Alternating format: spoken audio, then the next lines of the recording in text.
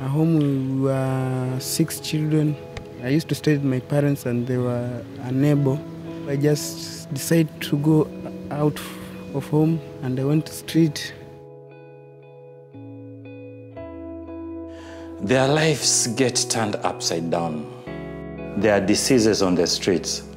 There is sexual abuse being used by drug peddlers. There is arrest by police. And once in jail, they mix up with criminals. And these criminals initiate them into crime. I came to Mombasa. This is my boxing, the place where I used to stay while I was in the street. There was not safe.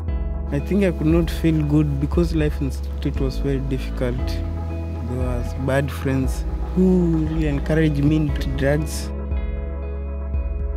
I was 10 years old and I was taken to prison where I was not supposed to be. He was in jail, and when we went to rescue him from there, he could not believe his ears that somebody had come to speak for him.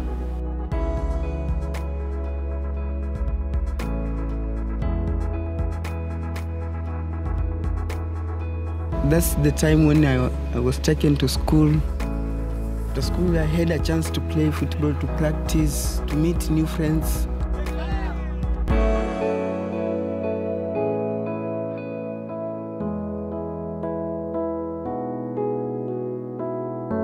To captain Kenya at the Street Child World Cup, it means to me that I'm a very, very important person.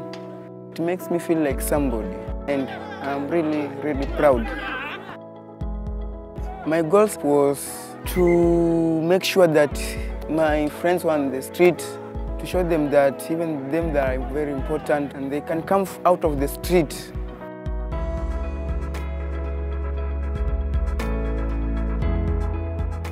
It is important for the street children to have a voice because even we street children, we have rights. We are someone special.